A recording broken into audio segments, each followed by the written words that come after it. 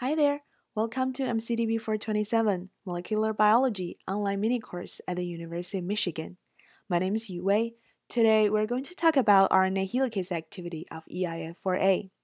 So, what is eIF4A? E stands for eukaryotes. IF stands for initiation factor. Therefore, eIF4A stands for eukaryotic initiation factor 4A. It is part of the cap binding protein complex, which is also called eIF4F. eIF4F composes of 4 subunits, eIF4A, 4B, 4E, and 4G. Each subunit has its own functions. For example, eIF4E has cap binding activity. eIF4G can stabilize cap binding, eIF3 and poly A tail binding protein.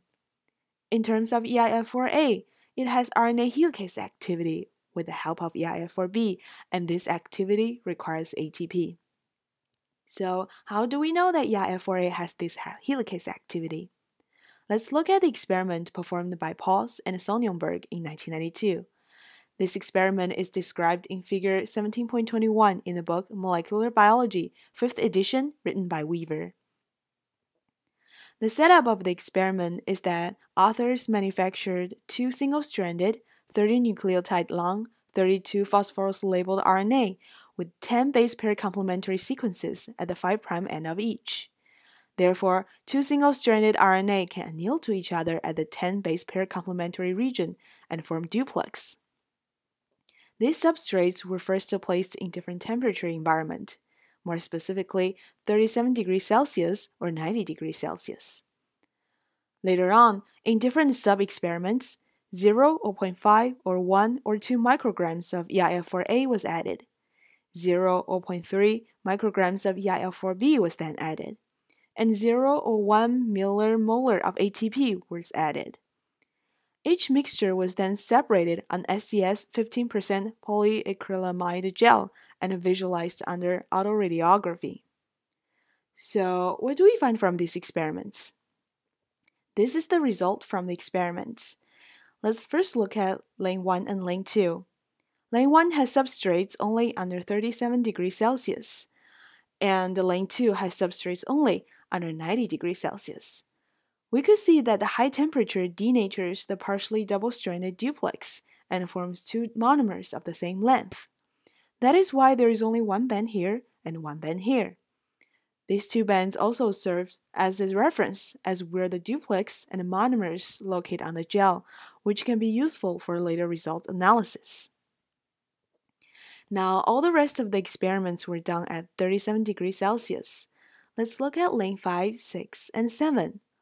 All these 3 lines have the same amount of ATP and eIF4B, but different amounts of eIF4A.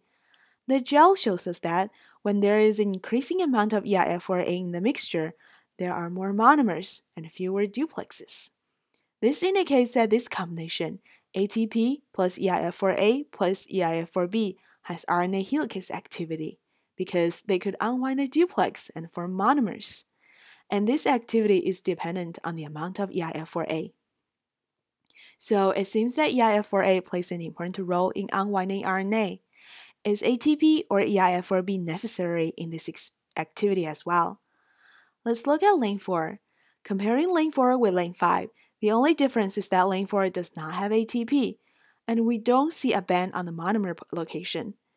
This indicates that this helicase needs ATP. How about eIF4B? Let's compare lane 8 and lane 5. The only difference is that lane 8 does not have eIF4A, while lane 5 does. And we don't see a band on the monomer position, which means eIF4B alone, even at the presence of ATP, does not have helicase activity. Does it mean eIF4A along with ATP is enough to perform helicase activity? Let's look at lane 3 and lane 5. The difference between these 2 lanes is the presence or absence of eIF4B. Without eIF4B, we could still see a faint band at the monomer position. This indicates that eIF4A along with ATP could unwind RNA. However, with the help of eIF4B at lane 5, we see a lot darker band, which means more duplexes were unwound. Therefore, eIF4A has helicase activity at the presence of ATP, and this activity is enhanced by eIF4B. What are the overall conclusions we can derive from these experiments? Firstly, eIF4A has RNA helicase activities. It can therefore unwind the hairpins that are frequently found in the 5' leaders of eukaryotic mRNAs. Secondly, this activity requires ATP. Lastly, the eIF4A helicase activity is enhanced by eIF4B. That's all I have for figure 17.21. Hope it helps. Thanks for watching and go blue!